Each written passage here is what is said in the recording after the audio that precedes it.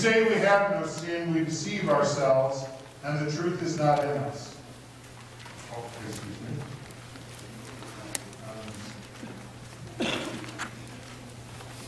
Beloved in the Lord, let us draw near with a true heart and confess our sins to God our Father, beseeching Him in the name of our Lord Jesus Christ to grant us forgiveness.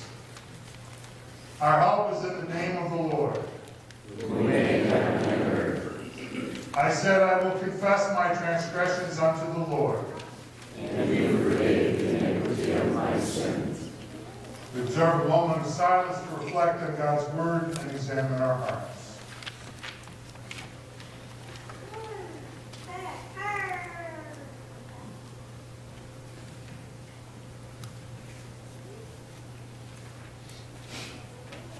O Almighty God, merciful Father, I, A poor miserable sinner, confess unto you all my sins and iniquities, with which I have ever offended you, and justly deserve your temporal and eternal punishment. But I am heartily sorry for them, and sincerely repent of them. And I pray you of your boundless mercy, and for the sake of the holy, innocent, bitter sufferings and death of your beloved Son, Jesus Christ, to be gracious and merciful to me, a poor sinful being. Upon this, your confession, I, by virtue of my office as a called and ordained servant of the Word, announce the grace of God unto all of you. And in the stead and by the command of my Lord Jesus Christ, I forgive you all your sins. In the name of the Father, and of the Son, and of the Holy Spirit. Amen. Please take in hand the worship insert sheet from your bulletin.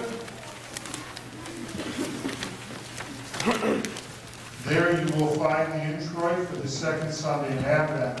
Let us read it responsibly, the congregation taking the indented flags. Restore us, O God. Let your face shine, that we may be saved. Give ear, O shepherd of Israel, you who lead Joseph like a flock. You who are enthroned on the cherubim, shine forth. You brought a vine out of Egypt. It took a deep root and filled the land. Restore us, O God of hosts. Let your face shine, that we may be saved.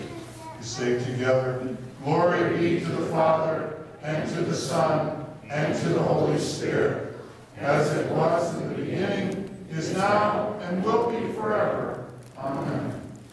Restore us, O God. Let your face shine, that we may be saved.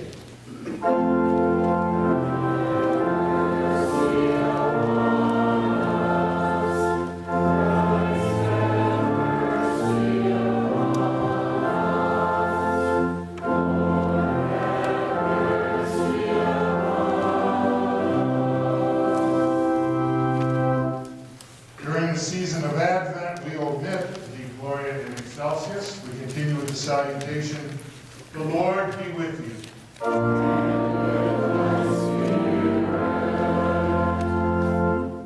Let us pray. Stir up our hearts, O Lord, to make ready the way of your only begotten Son, that by his coming we may be enabled to serve you with pure minds, through the same Jesus Christ our Lord, who lives and reigns with you in the Holy Spirit, one God, now and forever.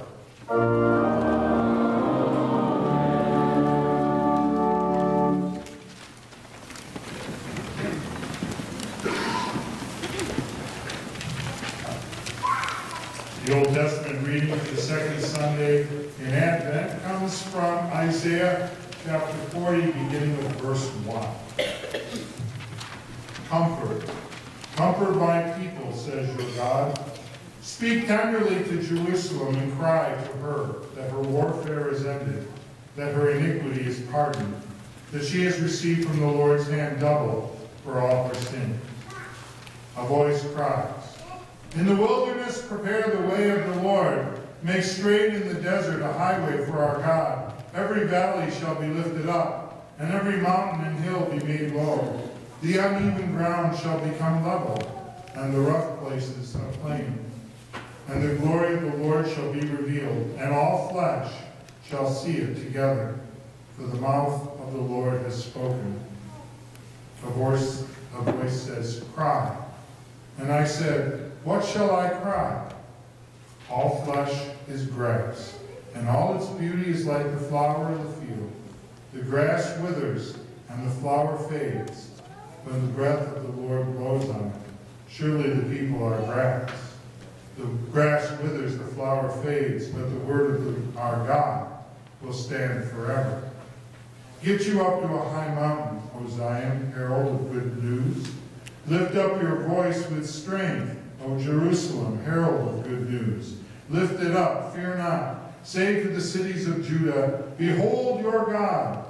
Behold, the Lord God comes with might, and his arm rules for him.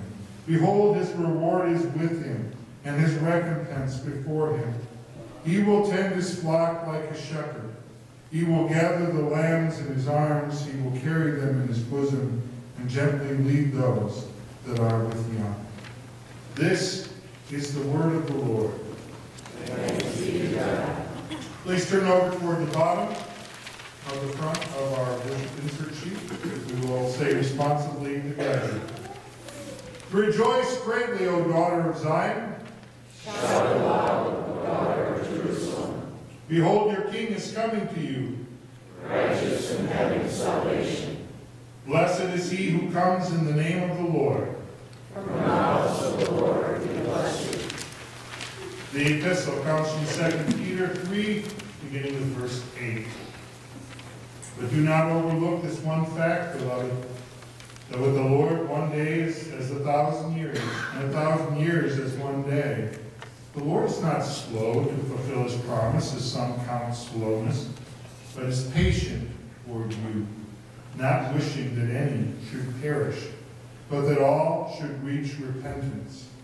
But the day of the Lord will come like a thief, and then the heavens will pass away with a roar, and the heavenly bodies will be burned up and dissolved, and the earth and the works that are done on it will be exposed.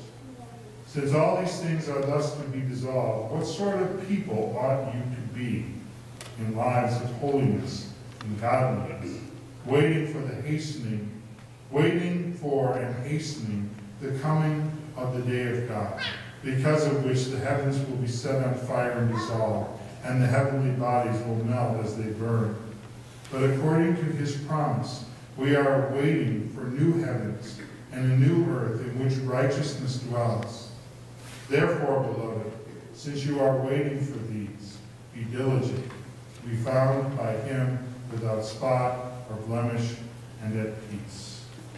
This is the word of the Lord. Thanks be to God.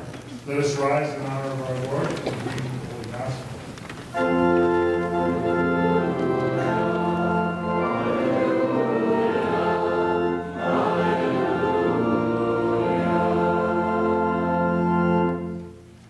Gospel according to St. Mark, the first chapter, beginning with the first verse.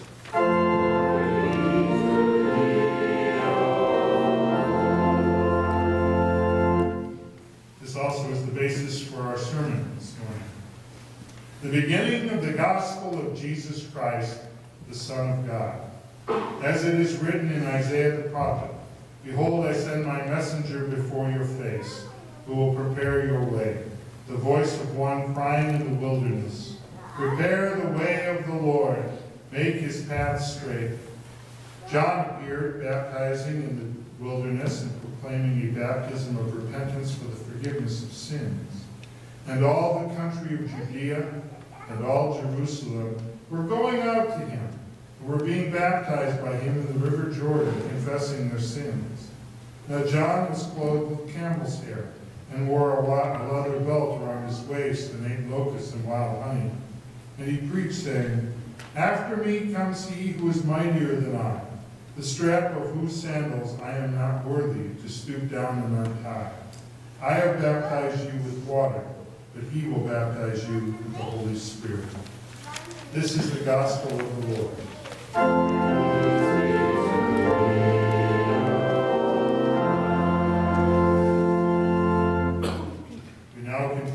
our Christian faith as we say together the Nicene Creed.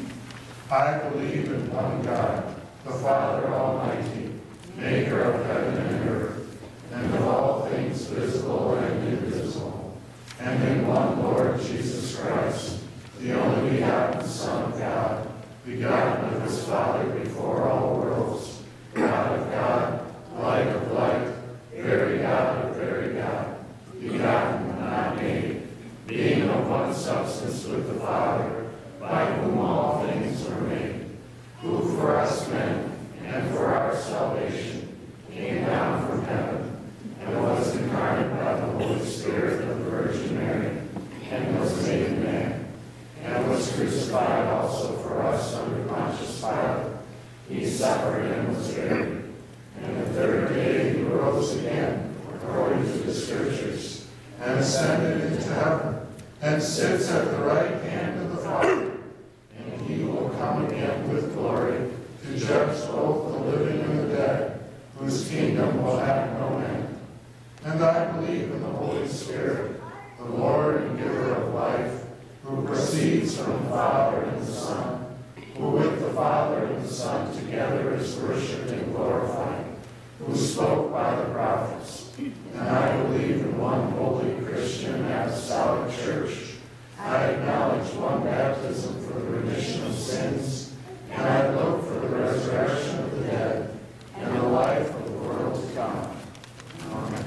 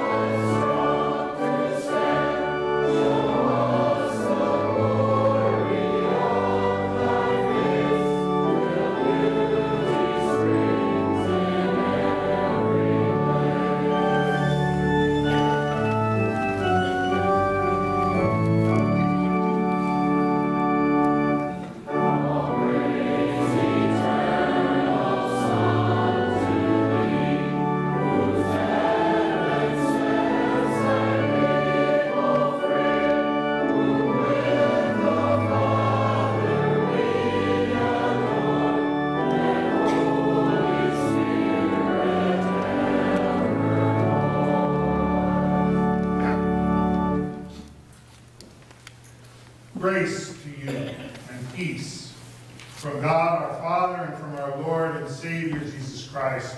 Amen. The text for our message today is our gospel lesson, Mark chapter 1, verses 1 through 8. Here rereading this portion.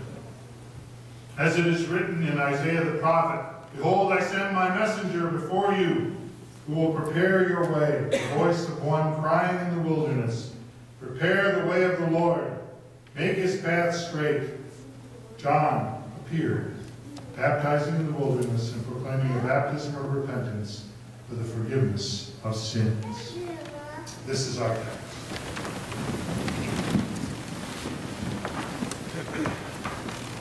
Dear friends, in Christ Jesus.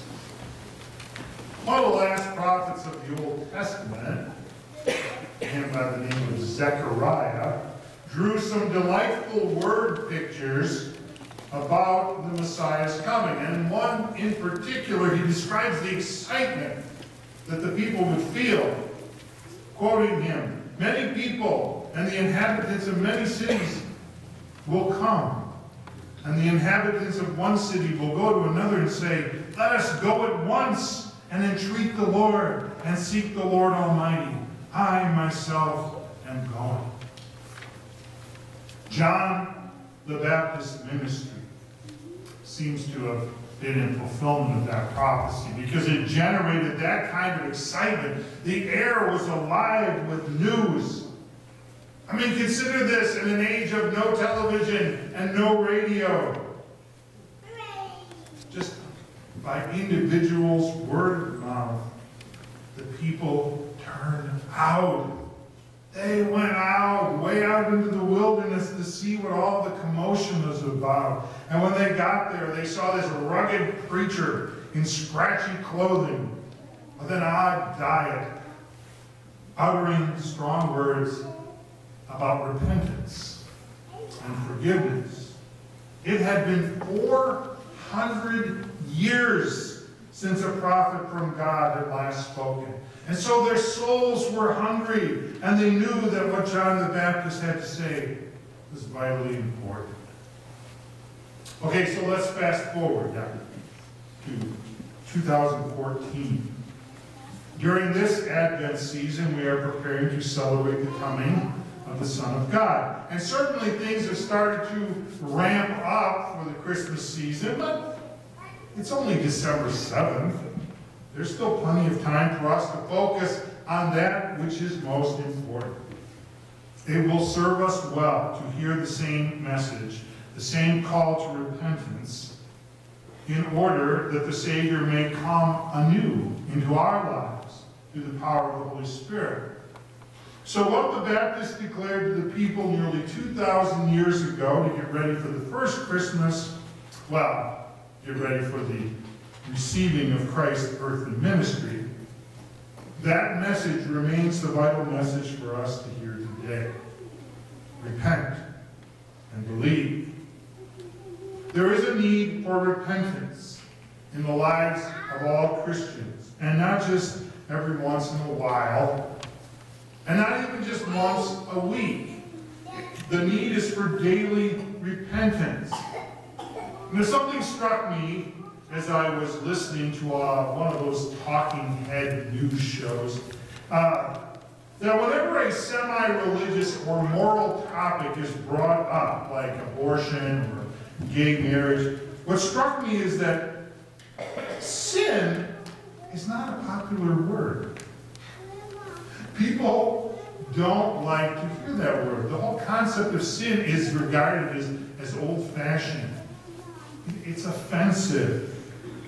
The old Adam of our sinful nature protests that other people, you know, like terrorists and criminals, they may be sinners, but not nice little old me.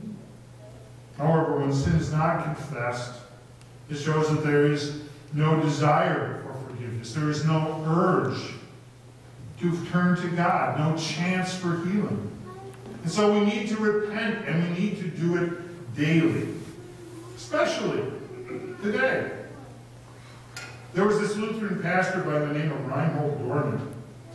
I thought it was interesting. He shared an encounter that he had with a young married woman who had been coming to his church rather regularly, but who told him that she wasn't coming to his church anymore. After some probing, the reason became clear. She did not like the words of the confession at the beginning of the service. She felt that they were a put down, that they were poor psychology. The words of the confession had hit home, and she didn't like it. But what was truly sad is that in her anger and indignation, she missed something important. She missed the words of forgiveness.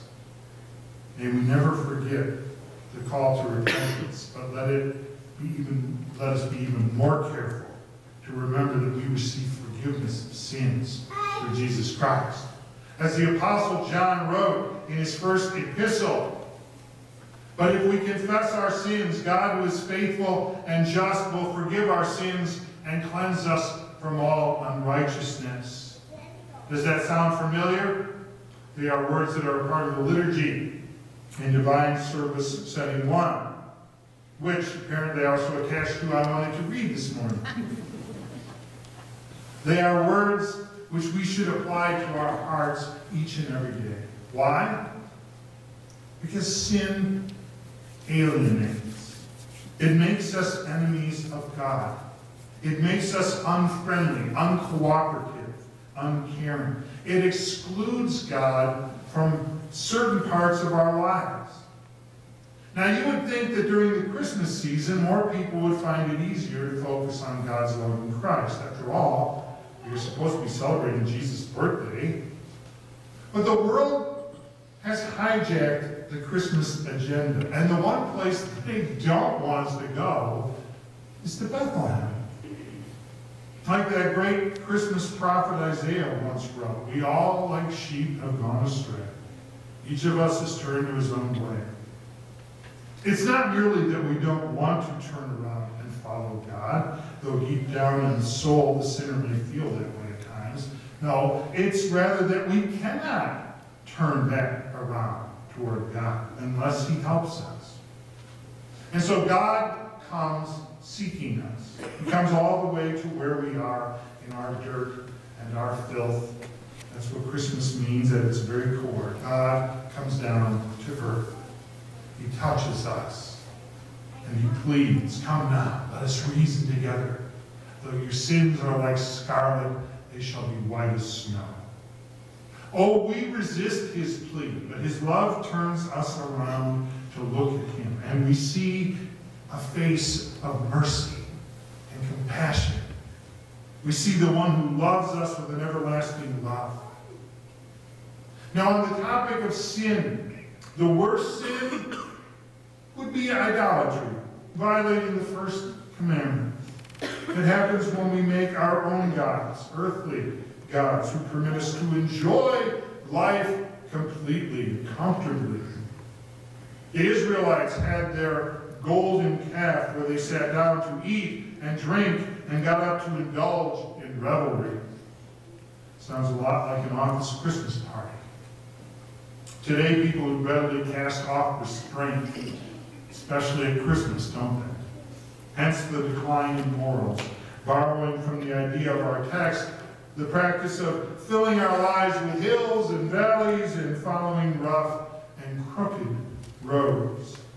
I was reading somewhere in the last couple of weeks an article from 20 years ago, Time Magazine, an article about future trends that was entitled "Kingdoms to Come." And in this article, the writer attempted to describe what religious conditions would be like in 100 years.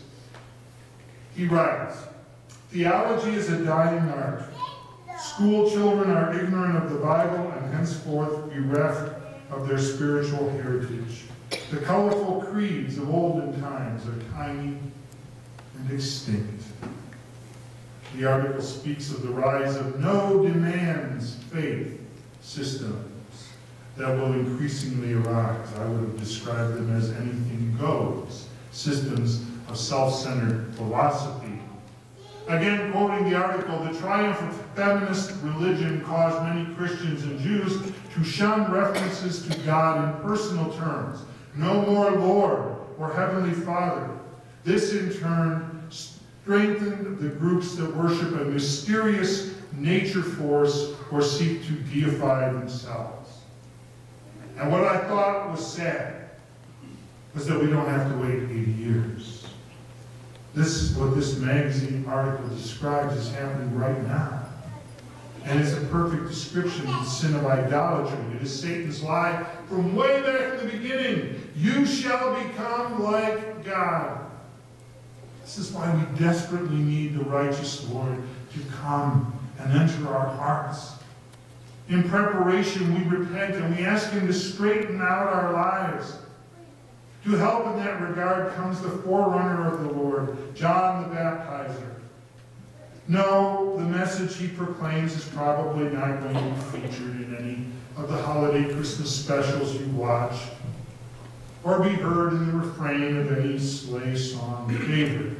In the desert of the glitz and glamour of Advent 2014, the forerunner of Christ takes various forms. But he comes to us with one consistent message: repent. It comes to our conscience as we recall passages of God's Word guiding and correcting us. Repent. It comes to us through some trial or trouble, some event or experience that God uses to wake us up. Repent. It comes through the words or example of a Christian friend who reveals to us what is real and what is fake about the various celebrations of Christmas going on around us. Repent. Repentance is the important message for us to hear. Because through repentance we find forgiveness. Sin may seem great, but the grace of God is greater. John the Baptist pointed to the greater one, to Jesus, who came with power to break sin's hold on us. The psalmist declares, "But with you, O Lord, there is forgiveness. Therefore you are feared. Therefore you are respected. Therefore you are looked to. Therefore you are believed in." John felt unworthy to untie the shoelaces of the one coming. So awed was he by the Lamb of God. Dear friends, repentance still finds forgiveness today. Because of his great love, God, whose holiness is like a consuming fire, does not consume us. Repent. Turn to God and welcome him who comes to you in the name of the Lord. He came to you first in your baptism. He comes to you in Holy Communion. He comes to you in the power of his word. And sometimes he comes to you through the quiet voice of a fellow believer, a wise grandfather, a devotion shared by a friend, a personal word written in a Christmas card, or a child reciting their part in the Christmas service. Repentance finds forgiveness, but it doesn't stop there. No, repentance also leads to renewal. As Jesus comes and forgives us, he breaks sin's hold on us. He comes with the power of the Holy Spirit, who functions as God's own purifying fire. It's the Holy Spirit working through God's word and the sacraments who smooths out the roads in our lives, making the crooked paths straight, leveling the hills, filling in the valleys. Repent. Turn away from anything that would block the Holy Spirit's attempts to renew your life. Through repentance we find forgiveness and we are renewed, but unfortunately we are not made perfect. At least not in this way. Sin still has a habit of clinging to us, and the devil will always be at work. But it's wonderful to know that we are never alone, that the Holy Spirit will always be there to lead us through the rough times. Moreover, the Spirit will guide and motivate us to turn away from selfish, self-centered pursuits and instead serve God and our neighbor in whatever place the Lord puts us. Repentance leads to renewal, not only in our minds and spirits, but also in our world. And that happens through us. This is the opportunity which is uniquely ours, I think, during the Christmas season. In our own personal way, we can be God's Christmas lights in the darkness. In our homes, offices, and schools. We can share the true reason for the season and demonstrate the love of Christ at work and at play. We can let our faith shine everywhere we go, driving out the darkness with the brightness of God's salvation, which was made possible by the babe of Bethlehem. God does not call us to withdraw from the world, to lock ourselves away from all contact with this dark and sinful place. No, instead he comes to us like he did on that first Christmas. He comes and he equips us to repent, and to believe, and to share our faith with the world. Oh, we're in the world, but not of it. People of this world travel a different road in a different direction. They are of a different mindset, especially at Christmas. But don't get discouraged. God has given us life in this time and in this place to let our light shine so that we might be beacons of hope and salvation amid the darkness. God calls us to live in daily repentance and in the power of His forgiveness. This is our Advent preparation. This is our Advent proclamation. Amen.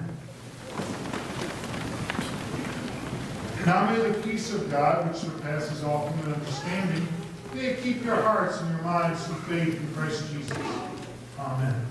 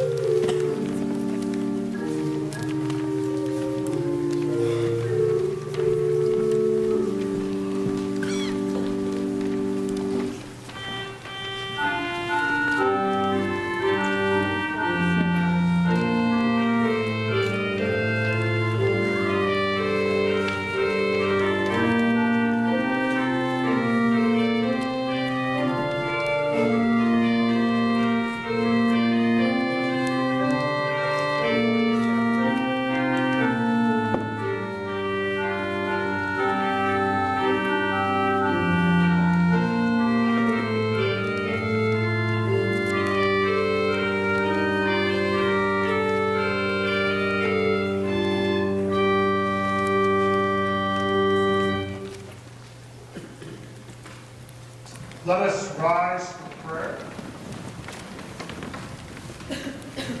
In our prayers this morning, a prayer for Helene Rudlusky, who will be having surgery tomorrow at St. Mary's in Saginaw. And we pray for our members in physical need. A prayer of thanksgiving for Irene Bauer, who had a successful hip surgery this past week. She is now recovering at McLaren. We ask God to bless her in her recovery. Irene Wagner, who is in rehab. Jan Walter, who is undergoing treatments. And Jim Hoff, the husband of Rosemary, who will be undergoing a new medication regimen soon. Also, comfort for the family of Lorna Ruger, the mother of Kim Bolter, sister of Maynard Wienlander. Lorna died last week. Her funeral was at St. John Amulet on Thursday. Ms. Bauer has some prayers. Gracious God, Heavenly Father, guard and keep our hearts during this busy Advent season. Help us to focus on repentance, and the gift of the Christ child, through whom all our sins are forgiven. May this remain the focus of our Christmas preparation, so that we may celebrate a gift that lasts forever. Lord Jesus Christ, in your ministry you healed many with frail and diseased bodies. Be present with your servant Helene as she undergoes surgery. Bless her with faith in your loving kindness and protection. Endow the surgeon and medical team with alertness and skill, so that if it be your will, the surgery may help your servant to a speedy restoration of health and strength. O Lord, look down from heaven. Behold, visit and relieve your servants, Irene Bauer, Irene Wagner, Jan Walter, and Jim Hoff, for whom we pray. Look upon them with the eyes of your mercy, and give them comfort and sure confidence in you. Defend them from every danger to body and soul, and keep them in safety and peace. Lord God, the maker of heaven and earth, the giver of life, we thank you for all the mercies that you granted to Lorna Ruger during her earthly life, especially for calling her to faith in Jesus Christ. Comfort her loved ones who mourn her death with the hope of the glorious resurrection and a happy reunion in heaven. Lead all of us to remember that we are mortal, so that we will ever prepare our hearts to fall asleep in faith and finally receive the glory promised to all who trust in your beloved Son, Jesus Christ, in whose name we pray. Amen. The Lord be with you.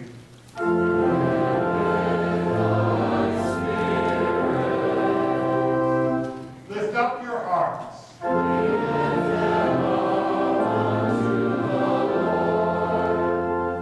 Let us give thanks unto the Lord our God.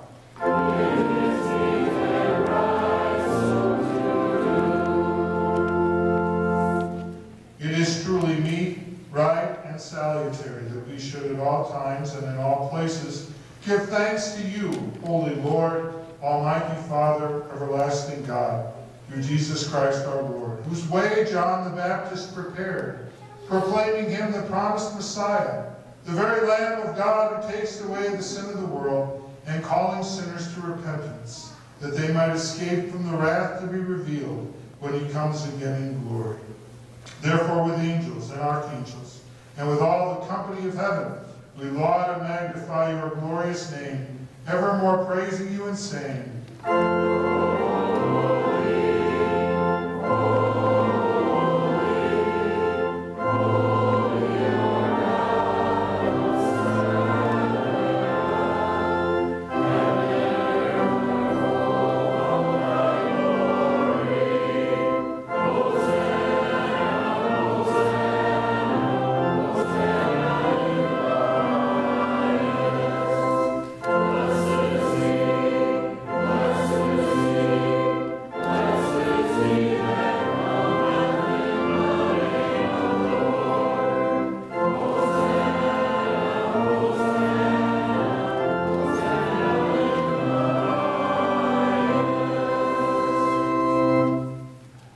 Our Father, who art in heaven, hallowed be thy name. Thy kingdom come, thy will be done on earth as it is in heaven.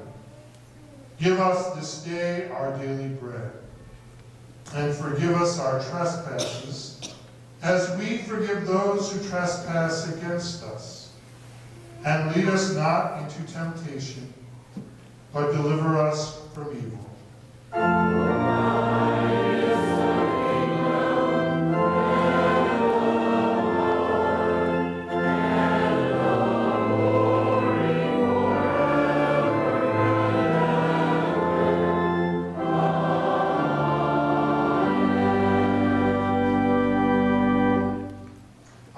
Jesus Christ, on the same night that he was betrayed, took bread.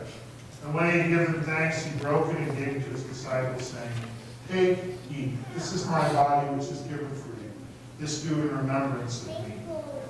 In the same manner also he took the cup when he had supped, and when he had given thanks, he gave it to them, saying, Drink ye all of it. This cup is the New Testament in my blood, which is shed for you for the forgiveness of sins. This do as often as you drink it in remembrance of me. The peace of the Lord be with you always.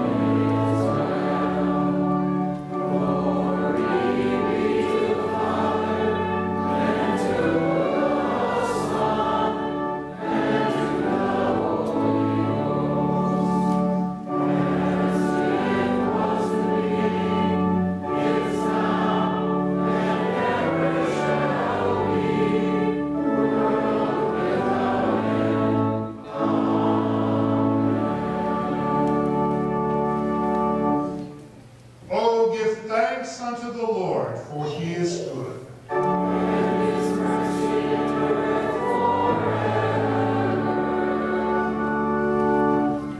Let us pray.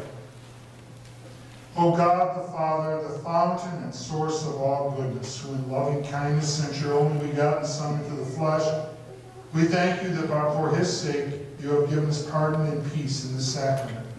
And we ask you not to forsake your children, but always to rule our hearts and minds by your Holy Spirit, that we may be enabled constantly to serve you. Through Jesus Christ, your Son, our Lord, who lives and reigns with you in the Holy Spirit, one God, now and forever.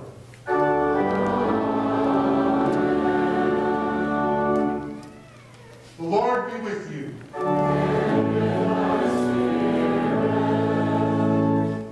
Bless we the Lord.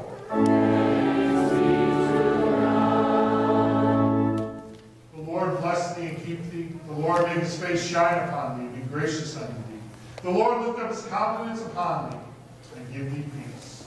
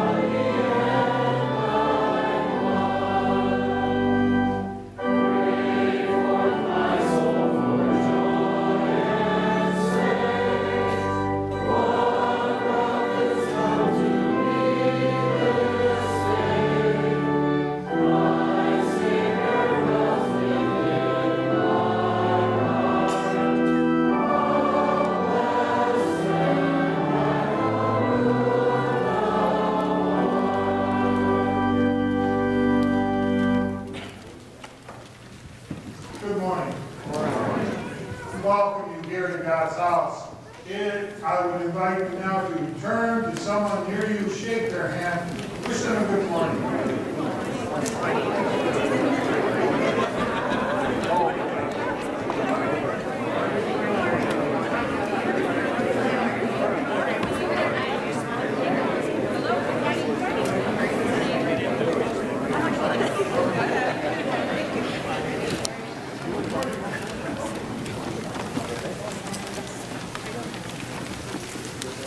Well, we want to welcome everyone who is here today. And a couple of announcements to draw your attention to. Okay, they are going to be taking an offering as we go. Okay. I see people on the back standing with a basket out on this side. Okay. I will notice you. I say. For the turkeys, for that, yeah, for the collection. Food contribution. Okay. Also, the two things that I want to draw your attention to. One is not in the bulletin, and Lisa said, please mention that the offering envelopes are out. These are the envelopes for 2015. Do not use them until 2015, but pick up yours if you have not done so. Or if you live right next door to somebody, you can pick up theirs. Be a nice neighbor. Be a good brother-in-law or sister-in-law to pick up somebody so we can. Sooner we get those out, we'll get the tables down and have some more room. And second of all is next Sunday, do not come at 8:30, do not come at 10:30, come at 10 o'clock, one service. Every year we seem to get some people circling the lot at 8:30, wondering what's going on. And they're not nearly as embarrassed as the ones who come at 10:30, and I'm right in the middle of my sermon, and everybody turns and looks at them and says, oh, you forgot. Song service. Song service, one service. Next week, beautiful service, lots of music, but one service, 10 o'clock. Otherwise, I'll let you be involved in. There's a lot, I can't even think of where I'm going to start. Once I start now announcing things, I won't stop. So, look it over. The Lord be with you, keep you, bless you. May repentance be the message in our hearts, because that repentance always leads to forgiveness and renewal.